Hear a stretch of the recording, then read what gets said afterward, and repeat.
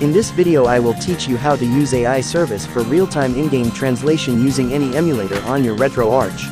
これにするでござるか。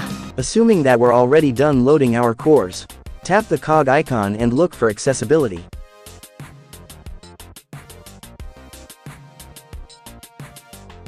Inside accessibility, tap AI service. Under AI service, turn on AI service enabled toggle, and additional settings will show.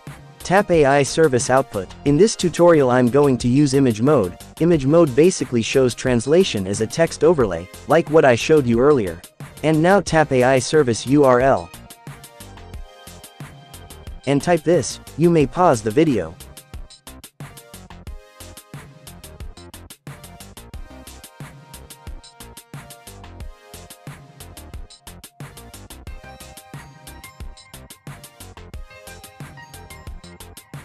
Be sure that you enter the correct URL or else this will not work.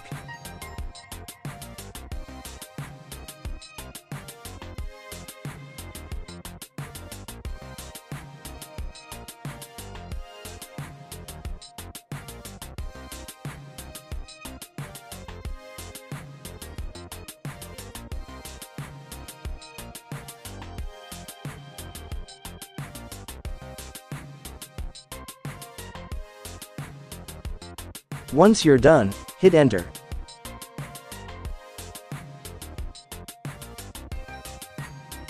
Next, tap source language. Here you must set the original language of the game that you want to translate.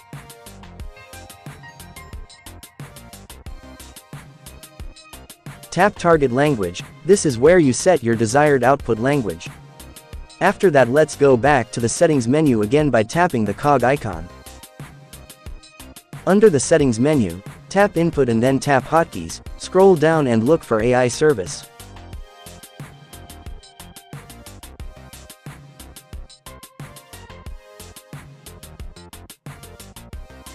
Tap AI service. Assign a button to call the AI service. In this video I'm going to assign my R2 button to trigger AI service. Now let's run a Japanese game and try the AI service. To translate the text during gameplay, just press the hotkey button that we assigned earlier to trigger the AI service. You may experience slight game freezes during translation, depending on your internet speed and the length of the text to be translated.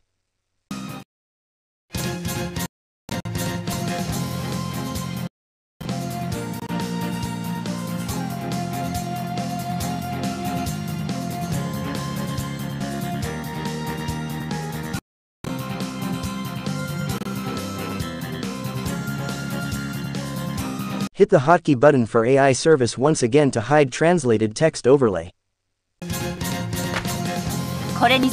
It works. The translation isn't always accurate, at least it can give you an idea while you're playing games in foreign languages like Japanese.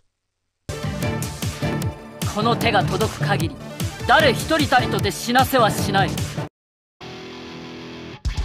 流浪に日村謙信。今でこそ殺さずを誓い、酒場を持っている。For moving text like this, just open the Retroarch menu. Tap the cog icon, scroll down and look for accessibility. Once you're inside accessibility, tap AI service. Scroll down and look for pause during translation toggle and turn it on. Now let's try to hit the AI service hotkey.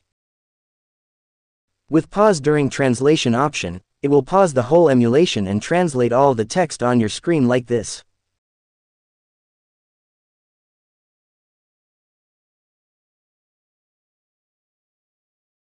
You can resume the emulation by hitting the hotkey once again. その人だった。当てのない旅の先にたどり着いた東京下町で、神谷道場の師範代を務める神谷薫と出会い、